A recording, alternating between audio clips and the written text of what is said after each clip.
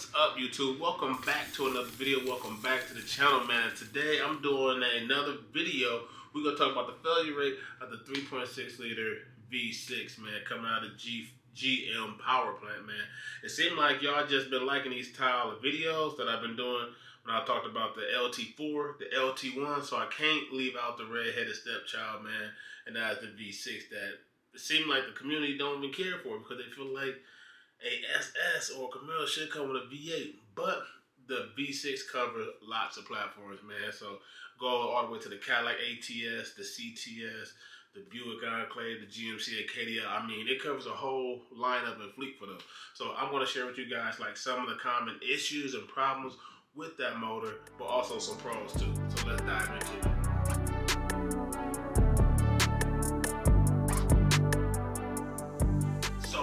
Very first one, the major issue with these V6 motors, and that is the timing chain. The timing chain is a big issue within these 3.6 liter. The timing chain doesn't last 100,000 miles. Like my personal vehicle in the shop right now as we speak is going in for like a timing chain issue, and we're just gonna talk about another one on the list, but I'm gonna put it right here. It's the PCV valve that just goes out, and the car is at 80,000 miles, and I got it at 25,000 miles under a certified warranty and so forth. But this is like a common issue with these 3.6 liters. And a lot of times, like these timing chain issues pretty much go out due to the lack of like oil changes, but I don't lack the oil changes, or for some reason they just stretch out over time due to like you just using the car what it need to be, and it just stretch out. And the timing chain just starts to slowly fail and fail. You see a decrease in like the performance, a decrease in like oil, increase in oil consumption and stuff like that. So, and that is not a very cheap job. So if you decide to do that outside of warranty, that's like $5,000 right there just to upgrade the timing chain in a 3.6 liter. Luckily for me, it's under warranty, and a few other people I have talked to, like they had to pay out of pocket. And it's like $3,000 and $5,000 to get that repaired. But like for me, it's under warranty. I'm good, but this is a major problem with the 3.6 liter. So this is something to look out for if you guys got that in your vehicle that you drive day to day. So it don't have to be a Camaro, but it can be any other 3.6 liter platform that's coming out of GM. So that's something to be aware of. The second thing is that on top of that timing chain, I talked about it just a few seconds ago, is the oil consumption. These 3.6 liters like to drink a lot of oil. And for example, like the daily I have takes about 6 quarts of oil, but I have to check it probably every couple, I'll say every 1,000 miles or so, because even though it's filled up to the brim with oil that is needed, which is 6 quarts, for some reason within 1,000 miles it seems to like burn like a half a quart of oil for no reason, and the car is just driving around the city. So that is just absurd to me. I don't know why something that's with a smaller block, and it's not like a big block like the LT1 or the LT4 that consumes a lot of it, that's making a whole lot of horsepower. It's not even burning that much energy if you think about it, and it's just burning so much oil. And that's like the second thing about these 3.6 liters, man. They burn a lot of oil. It's not like the old V6 like I have currently in my driveway. It's a 3800. Now the 3800 V6 motors is like bulletproof, man. Like as long as you do the regular maintenance, that 3800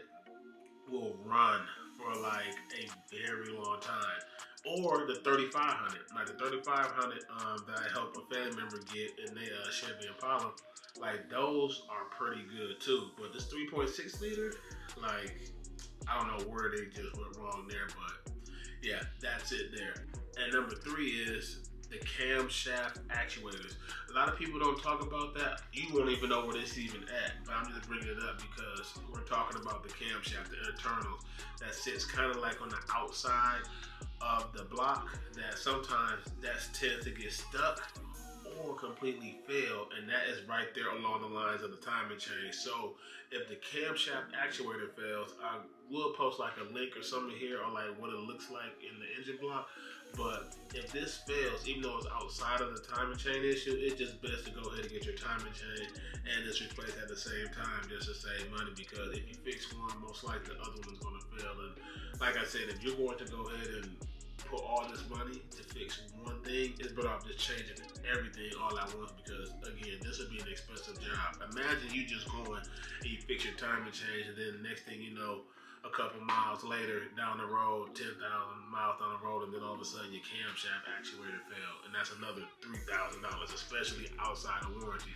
You'll be like, man, I hate this car, this is a waste of my time. You'd probably get rid of selling it. So that's why I'm making this video, to let you guys know this was to be what to look out for, and these are some things to fix while you're already there. So we're gonna dive into number 4 thing, because it's actually about 8 of them, but I'm not gonna go through 8 of them, honestly. Like, I'm probably just gonna run through them and the most common issues. Next one would be, that's very common to fail on these 3.6 liters, is the water pump, man.